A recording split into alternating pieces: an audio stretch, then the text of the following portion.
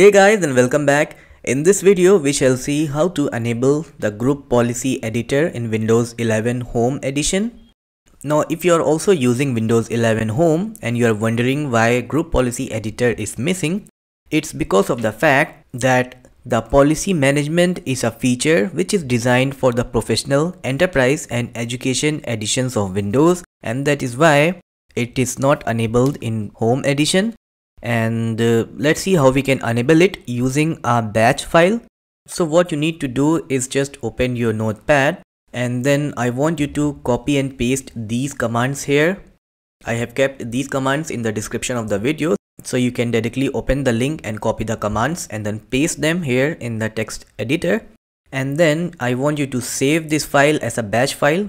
So just click on files and then click on save as, and then you have to give a name to this file.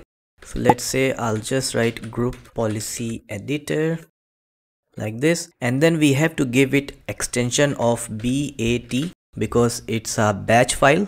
And then you have to change this save as type, just make it all files like this. And then you may want to change the location where you are saving this file for easy access.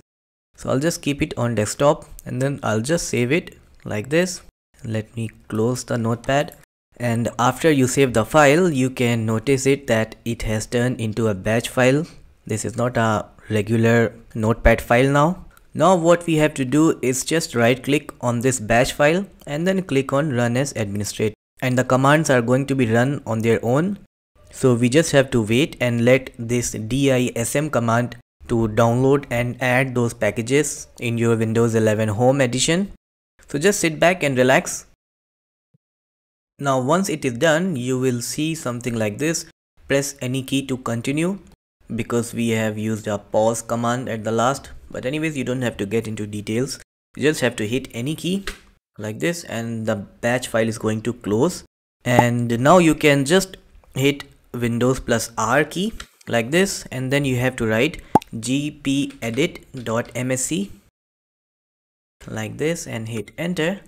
And the local group policy editor is going to open up like this, and you can go ahead and start using the group policy editor to make the changes that you want to make. And in case you are not able to run the group policy editor still now, then you can run an SFC scan to check for corrupt system files. This is something you can do in case your group policy editor is still not working. So all you need to do is just right click on your start button and then click on Windows PowerShell in admin mode, and then here you just have to run sfc /scan now, hit enter. So this is going to check for the corrupt system files and then try to fix it for you, and hopefully your group policy editor is going to work just fine after that. So that's all for this video. Don't forget to give a thumbs up and subscribe to the channel. Thanks for watching.